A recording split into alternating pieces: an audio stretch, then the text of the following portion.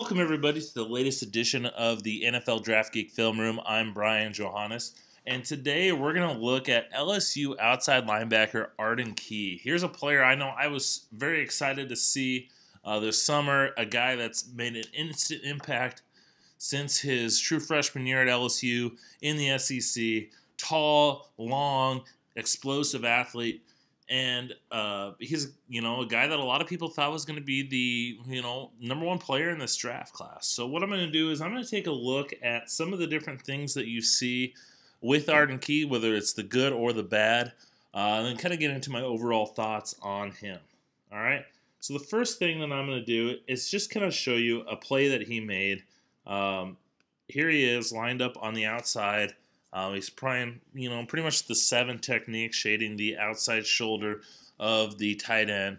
And he is, Alabama's going to run a kind of a zone read. And a lot of times these edge players, they're expected to kind of maybe slow play it, maybe slide down the line and make them make a decision and then react. But the thing I like about Key is he's so explosive and he's a fluid athlete. He's able to attack and make a play. So as we watch this, he's able to shoot through this gap, and he attacks that mesh point, seeing the ball get into the running back's chest, and he just attacks, puts his shoulder down, ends up getting a pretty big tackle for a loss, pinning Alabama up against their own goal line. So just really kind of shows the aggressiveness that he has, the ability to go in and make some plays. Now, one of the questions that you have about Key is how does he do against the run? And so if we look here, this might be one of your concerns you have. So here we have Key. He's going to be on the left-hand side, once again, about that 7 technique. He's standing, and Alabama's going to run towards his side, and he's going to get engaged with this tight end. You think, hey, he's got a tight end, he's going to use his length, going to take on the block, and then be able to quickly disengage and help make a play. But what happens is he kind of just stands there. As if you look back at that again,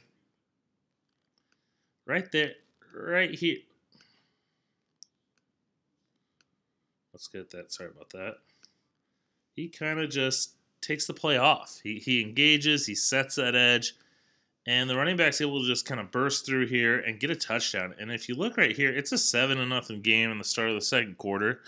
If they're able to hold them to maybe a field goal there, they're only down 10 at that point, not 14. So that's some of the concerns you may have. But then you say that, and then we go a little bit further, and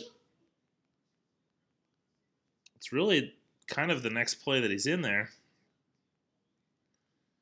Okay, we see him on the right-hand side once again about this 7 technique, and he's going to take on the right tackle's, the right guard's pulling down the line. After seeing that last play, you might think, oh, he's done for.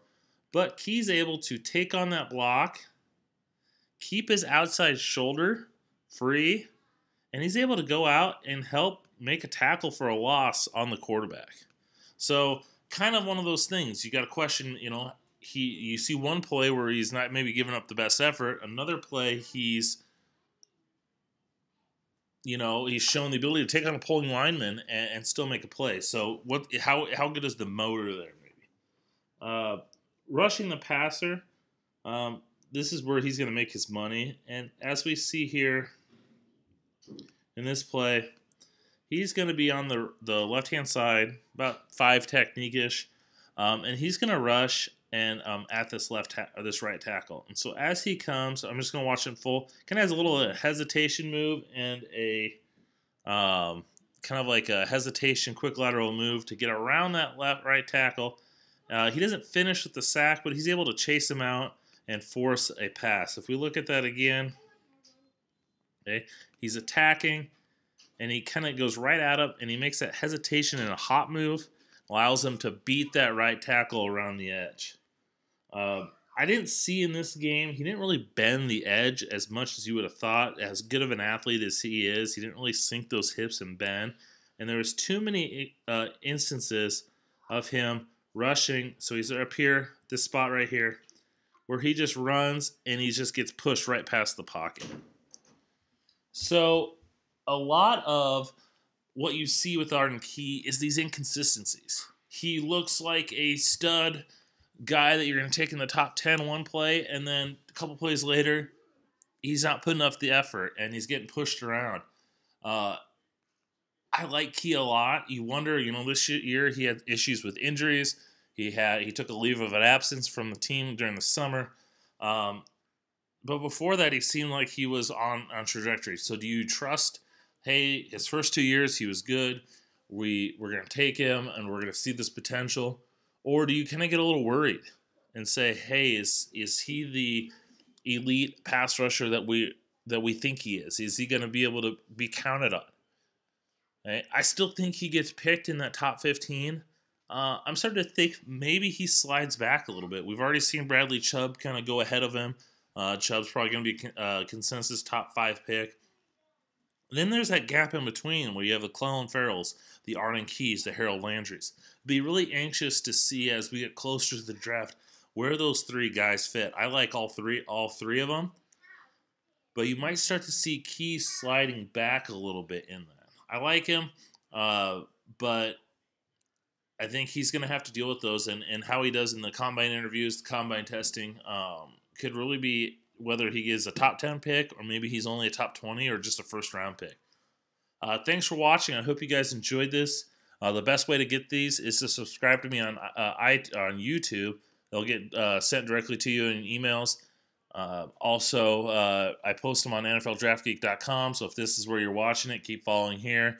If you're not going to NFL Draft Geek for all your draft news, make sure you're doing that. Make sure you're following me on Twitter and Instagram at draft_Brian or on the NFL Draft Geek's Twitter page at NFL Draft Geek. I hope you guys like it. Thanks for watching. Until next time.